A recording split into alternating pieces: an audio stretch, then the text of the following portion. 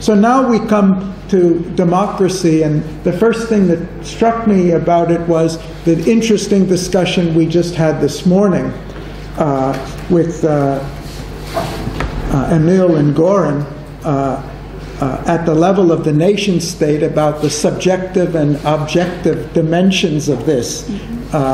And we have the same thing with democracy, because there's been a tendency, especially in the West, to, our topic really is what is the role of democracy, or what is the relationship between democracy and global governance. And this is profound issues which we know we're not going to settle in the next 40 minutes. But I think it's interesting to see the parallel here that as the nation state has a fundamental cultural base to its identity and an institutional structure that defines it and how it operates, the same is true of democracy. And 20 years ago, some of you are, I'm sure, familiar with Fareed Zakaria's book on the future of democracy. He was the one, I think he was the one who coined the phrase illiberal democracy originally, and had a whole chapter on it, because democracy as a system arose from a culture, the culture of liberalism, of individualism and individual rights in Europe. The system of democracy, the institutions, came much later. We had liberal values and the rights of the individual centuries before we had elected parliaments. So the institutions came as an expression of cultural values. Now we have seen over the last 50 years efforts of the West to transfer and impose the institutions of democracy to countries that didn't have the culture, and we see the problems that it has generated. We have democracies electing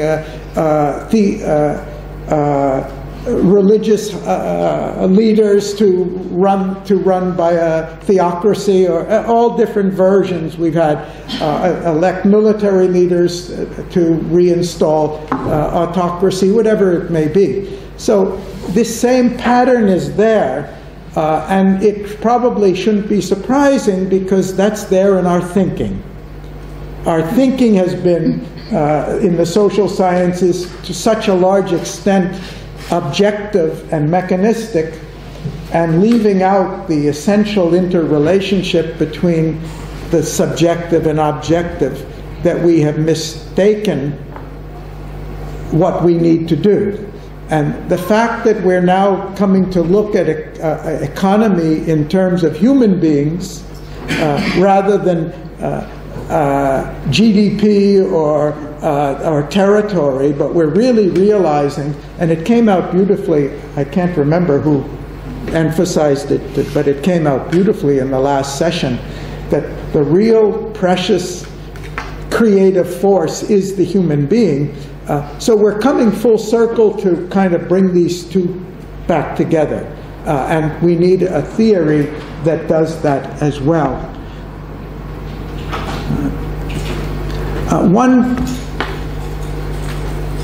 A lot of our work with relation to governance, and especially democracy, has been focusing on the issue of power, social power.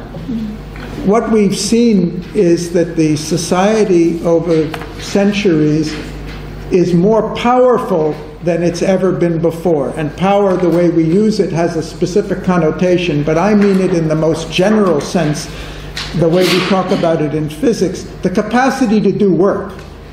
The global society today has a capacity that human beings have never had before, whether it's the capacity for communication or transportation or education or research or production or distribution, for everything. But we have to have a word to distinguish our capacity for accomplishment from the way we utilize that capacity, and that's the word power, the way power is normally used. There's a difference between the increasing capacity and the distribution of that capacity, or the distribution of the benefits of that capacity. And we've been running a program in the Academy for the last 5 years on what we call social power, where we're looking at how society increases its capacity, but also how it uses the fruits and distributes the fruits of that capacity, or the control of that capacity. And it was interesting to see in the last World Bank report on governance and law, it's the first time it stood out for me. It may be there earlier, but they dedicated a whole section of the report to the misuse of power as a critical determinant of social outcomes in the society. Of course, we've been talking about corruption for a long time, but they began to see that it permeates everything.